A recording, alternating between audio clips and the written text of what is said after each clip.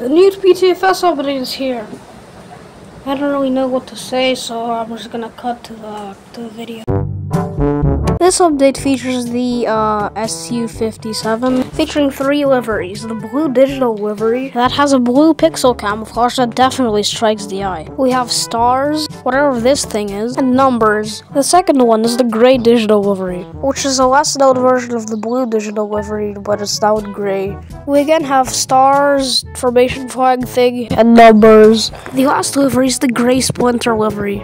This is the livery from Top Gun Maverick, as I believe.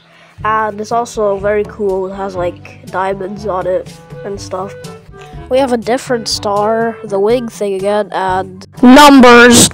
The exterior of the plane itself is very stunning, with amazing landing gear, probably the best oranges ever made, and the best Russian stealth technology with exposed engines, and the shape from the top, which I forgot to record.